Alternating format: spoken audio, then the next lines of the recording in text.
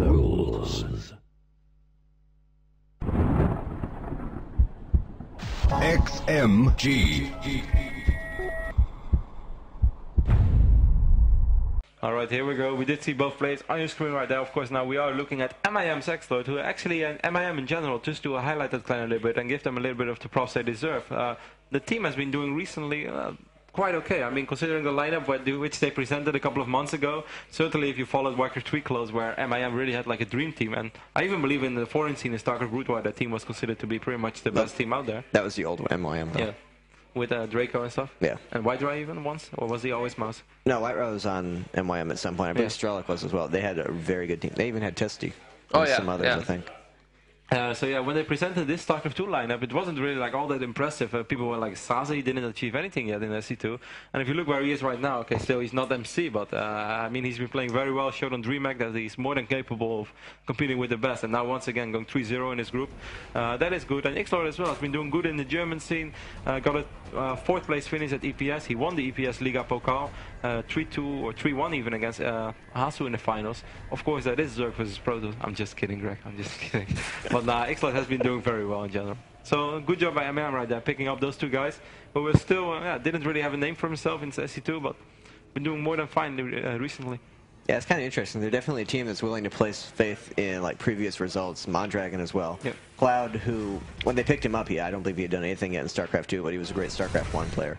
So it's kind of interesting to see a team that's willing to build on past results like that and just have faith that their players will turn into what they could be. Well, it's kind of difficult to get established players out of teams nowadays in StarCraft 2, so it makes a lot of sense. And StarCraft 2 is such a young game, and there are a lot of players who are very close to the top anyway, so I think it's a very smart move by MIM.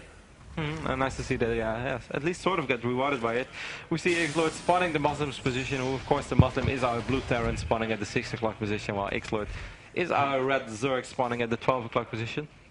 That's a surprise. Well, 1 second I thought I was mislooking. I wonder if there was going to be the reactor build from the Muslim. Of course, the also famous the Muslim into Hellion into double starport Banshee, which doesn't really always work. Certainly not the real opponent expects it, and goes for a relatively quick meta build. But that doesn't seem to be the case, at least not for now. Yeah, and DeMusliM actually opting for a fast gas tech build. Which wasn't anything we had talked about, so maybe he's just gotten frustrated again. He's resorting to one of his cheeses. Because he was doing a lot of like really heavy Marine Hellion SCV all-ins when we were practicing yesterday. So. Yeah, he likes the 3 to 4 Hellions with 8 Marines, and then loads the Roadster Marines up at the high ground, and then the Hellions as well. Oh, he was just doing a straight all-in, like build up a bunch of Marines, SCVs, and Hellions, and he just attack move them. I can imagine him doing that. If you're not comfortable with CVT in general, and Metallopolis cross position is more or less a poor scenario for you. It's very difficult to play straight up game here, even in best conditions. So, which add-on was that? He was a reactor. Ah, okay. And we do see a relatively quick command handle once again by DeMusliM though, so perhaps not all that all-inish after all. We see XlorD going down for it. They're speeding up right, not mining any more gas right now. Queen popping out Spinecrawler as well, just to be safe. Yeah, after seeing the one gas, he assumed reactor Hellion. Which it will end up being actually with that factory there, but just much delayed after expansion. Interesting build. I haven't seen it that much, and at least not with the expansion, of course. It might actually work out if XlorD notices there are no Hellions coming and just goes very low in circlings, doesn't get a second Spinecrawler. It could very well favor DeMusliM for delaying his Hellions and just tricking XlorD and not making any units, I guess.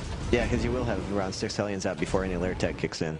Although he's still making 6 Zerglings now, and he will have Speedling. That should be enough to defend his ramp. But it could give him map control anyway to delay the 3rd, which would be well worthwhile. Then we do see that relatively quick starport as well, so I still think he's going for that like 8 Marine and then maybe 4 to 6 Hellions, and he's going to try to drop them over here on the high ground. Something that Fury has been doing quite a bit. I don't know if you know him, plays on Fury. Yeah, he was at DreamHack. I don't really know him, but I know who he is. Okay, yeah, he's a former Warcraft 3 player and a good friend of Ben as well, so I guess perhaps they shared a couple of IDs in StarCraft 2, and especially in this matchup, since I do know they use Skype a lot.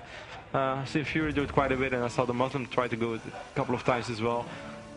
It can work if it totally catches your opponent off guard, but if they can see it coming and they have a decent amount of links, you really commit quite a bit to this attack. There we do see that early medevac, so it seems like That's really interesting. Generally, with this style of build, I've seen it done with Blue Hellions instead of Reactor Hellions. I know Select does that a lot, and actually Quirice as well.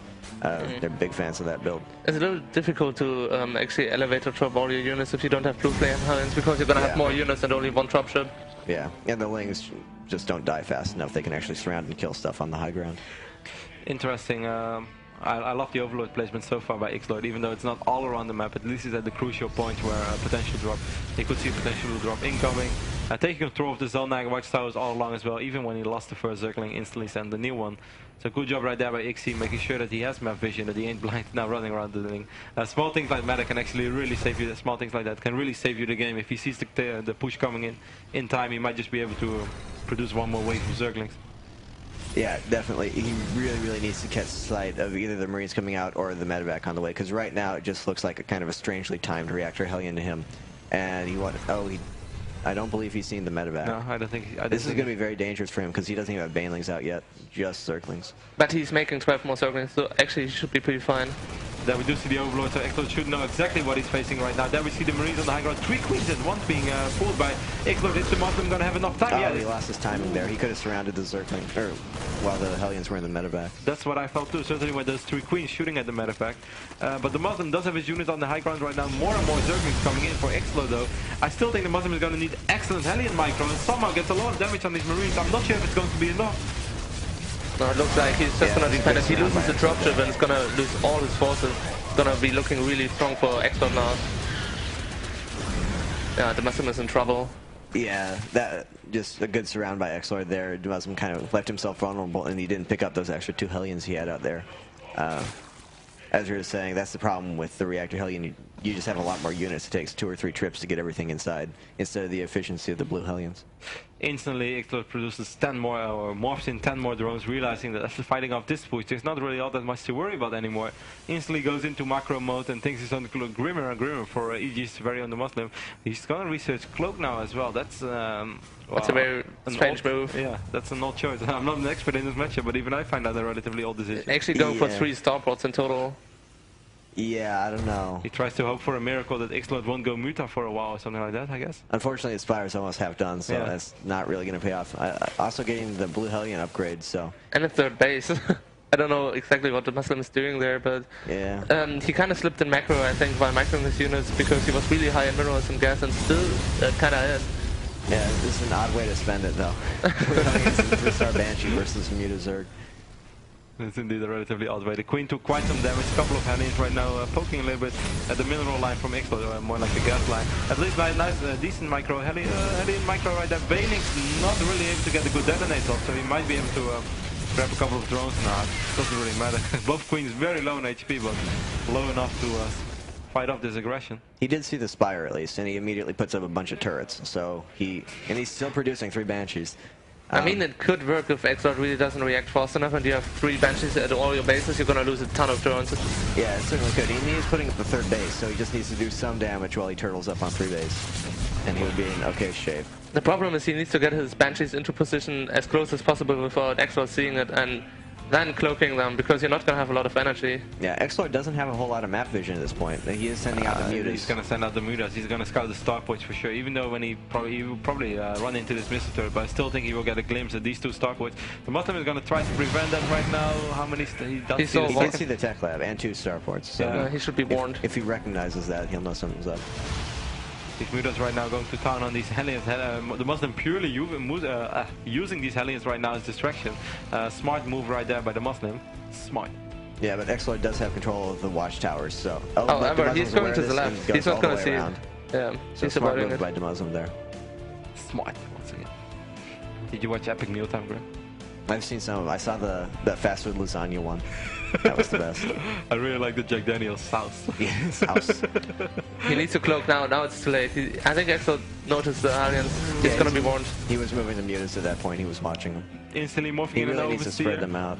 We have the Overseer over here, so the DeMusliM's Banshee is basically right flying into these Overseer. He's going for the Queens instead. I don't understand why he's going for the Queens. The mutas are there anyways. He's going to be able to kill a couple of drones, but that's pretty much it. Definitely not worth 3... Oh, meanwhile, these Hellions actually did an excellent job, at least. something worked out for Ben in the long run. Yeah, but he's invested so much in his harass at this point, and his infrastructure is so bad. Like 3 starports with tech labs for Surg are almost useless. And 16 drones right now, 18 drones at once being morphed in. It's a beautiful race, isn't it? Man? It is.